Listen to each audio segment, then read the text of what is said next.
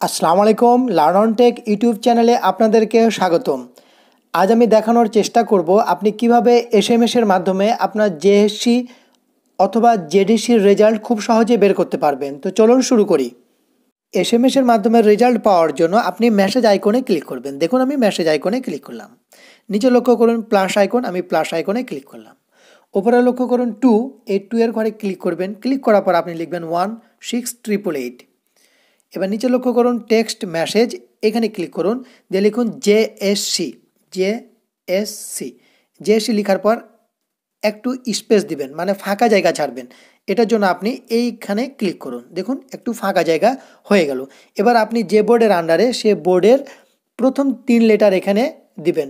ডান দিকে একটু লক্ষ্য করুন, আমি একটা চার্ট নিয়ে আসছি। দেখুন প্রত্যেকটি বোর্ডের বিপরীতে 3টি করে লেটার লেখা আছে।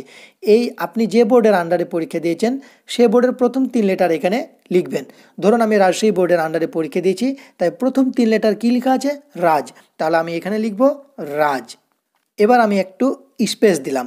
স্পেস দেওয়া হয়ে গেলে আপনি এখানে আপনার জেএসসি পরীক্ষার রোল নাম্বারটা লিখবেন। দেখুন আমি একটা রোল নাম্বার লিখছি। রোল নাম্বার লেখা হয়ে গেলে আবারও একটু স্পেস দিবেন।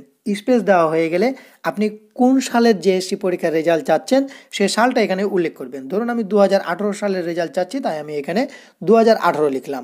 এবার আপনি সেন্ড করে দিলেই আপনার মোবাইলে আপনার রেজাল্ট পেয়ে যাবেন।